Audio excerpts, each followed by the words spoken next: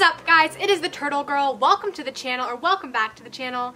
Today we're going to be building a little mini fence here for my turtle so that they can actually have a place to bask, but also not just roam the entire yard and escape. I kind of had this idea on a whim because we went to the store and I found all these little fences and I was like, oh my gosh, I know summer's kind of almost over, but they had these really cute fences and I thought I could totally just make a tiny yard for my turtle and that would be super cute. So that's what we're going to be doing today, but before we get started, make sure to hit the subscribe button, ring the notification bell, and we're going to go ahead and build this little fence. First off, I gotta cut all the tags off. And so I got 6 of these fences. I want to say they're probably 2 feet across maybe. Also want to apologize in advance for the audio since I don't actually have my microphone on me.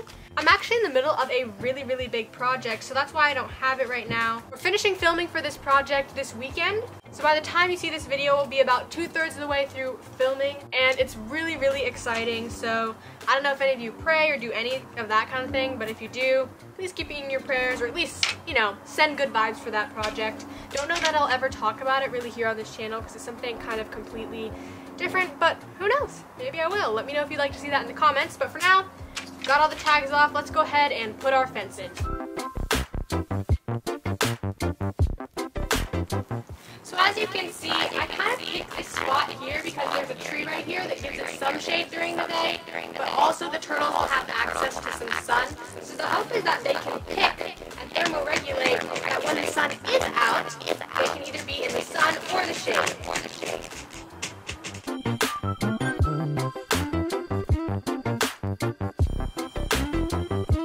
I just gotta make sure that the turtles can't slip underneath the fence part here. Alright, I think that's close enough. That's 1 piece down, 5 more to go. The hope here is that we don't hit any rocks, because if we do, we'll have to pull up and reposition the fence.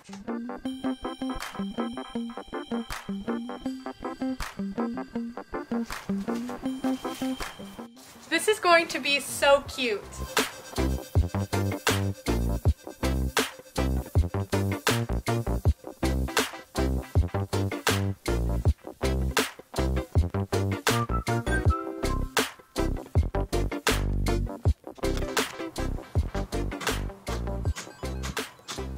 Ooh.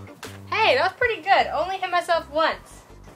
Alright, so looking at this a bit closer, I think this is probably an 18-inch fence.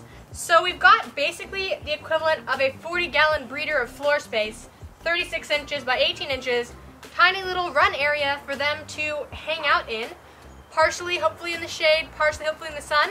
But in the meantime, let's take the turtles out and see how they like it.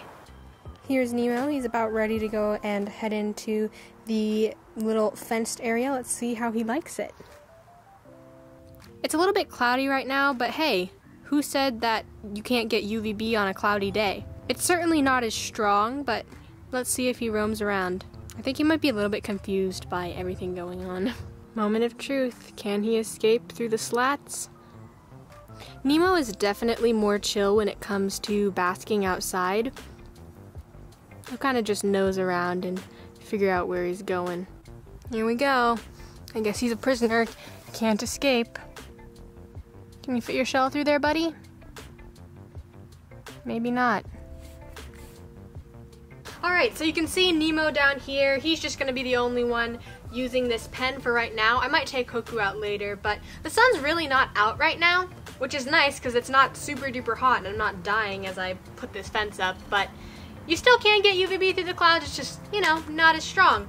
But anyways, this is the little fence that we ended up building. As you can see, I guesstimated these are probably more like 18 inches. So basically, this is the floor space of a 40-gallon breeder. So far, we've had luck, and Nemo has not escaped. I bet if he got smart enough and turned his shell, he would be able to. But then again, you would still have to supervise your turtle even if you had something like this. Because even if the turtle isn't able to escape, other things can still get in. Dogs, cats, birds even. And I would not feel comfortable ever leaving a turtle alone outside unsupervised unless whatever enclosure they were in was completely predator proofed.